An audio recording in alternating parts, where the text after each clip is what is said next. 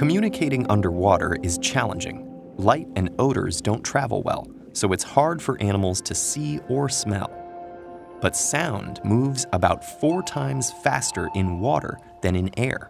So in this dark environment, marine mammals often rely on vocalization to communicate. That's why a chorus of sounds fills the ocean. Clicks, pulses, whistles, groans, boings, cries, and trills, to name a few. But the most famous parts of this underwater symphony are the evocative melodies, or songs, composed by the world's largest mammals, whales.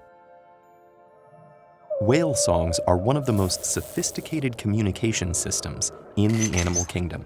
Only a few species are known to sing: blue, fin, bowhead, minke whales, and of course, humpback whales. These are all baleen whales, which use hairy baleen plates instead of teeth to trap their prey. Meanwhile, toothed whales do use echolocation, and they and other species of baleen whales make social sounds, such as cries and whistles, to communicate. But those vocalizations lack the complexity of songs. So how do they do it? Land mammals like us generate sound by moving air over our vocal cords when we exhale, causing them to vibrate.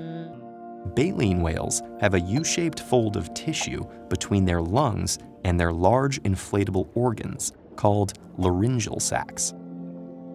We don't know this for sure because it's essentially impossible to observe the internal organs of a living, singing whale, but we think that when a whale sings, muscular contractions in the throat and chest move air from the lungs across the U-fold and into the laryngeal sacs, causing the U-fold to vibrate.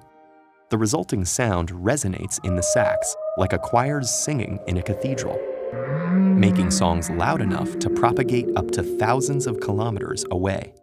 Whales don't have to exhale to sing. Instead, the air is recycled back into the lungs, creating sound once more. One reason whale songs are so fascinating is their pattern.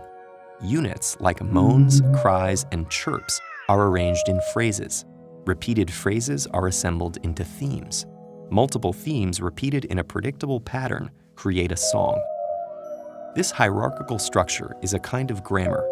Whale songs are extremely variable in duration, and whales can repeat them over and over. In one recorded session, a humpback whale sang for 22 hours. And why do they do it? We don't yet know the exact purpose, but we can speculate. Given that the singers are males, and they mostly sing during the mating season, songs might be used to attract females. Or perhaps they're territorial, used to deter other males. Whales return to the same feeding and breeding grounds annually, and each discrete population has a different song. Songs evolve over time as units or phrases are added, changed, or dropped.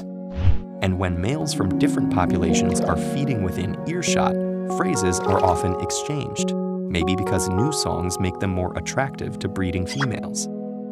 This is one of the fastest examples of cultural transmission, where learned behaviors are passed between unrelated individuals of the same species.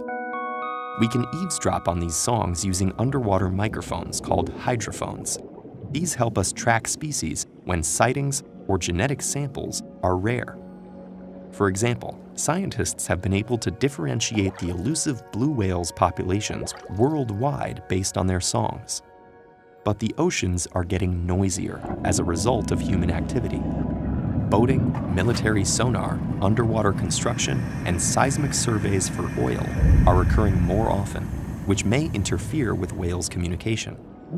Some whales will avoid key feeding or breeding grounds if human noise is too loud, and humpback whales have been observed to reduce their singing in response to noise 200 kilometers away. Limiting human activity along migratory routes and in other critical habitats, and reducing noise pollution throughout the ocean would help ensure whales' continued survival. If the whales can keep singing and we can keep listening, maybe one day we'll truly understand what they're saying.